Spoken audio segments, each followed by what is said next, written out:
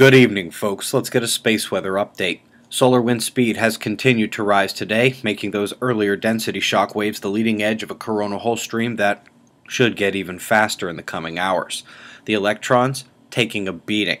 The magnetometer showing disruption as energy accumulates in Earth's system, and our magnetic shield is becoming intermittently unstable.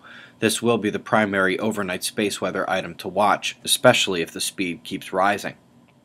The auroras should be good tonight if you have clear skies and a high latitude location. It was another quiet day in terms of flares and filaments on the sun. We did have a beautiful surface surge a bit ago that was the type of thing that makes even a boring sun-watching day seem worthwhile, especially next to the Earth scale. I'll see you in the morning. Be safe, everyone.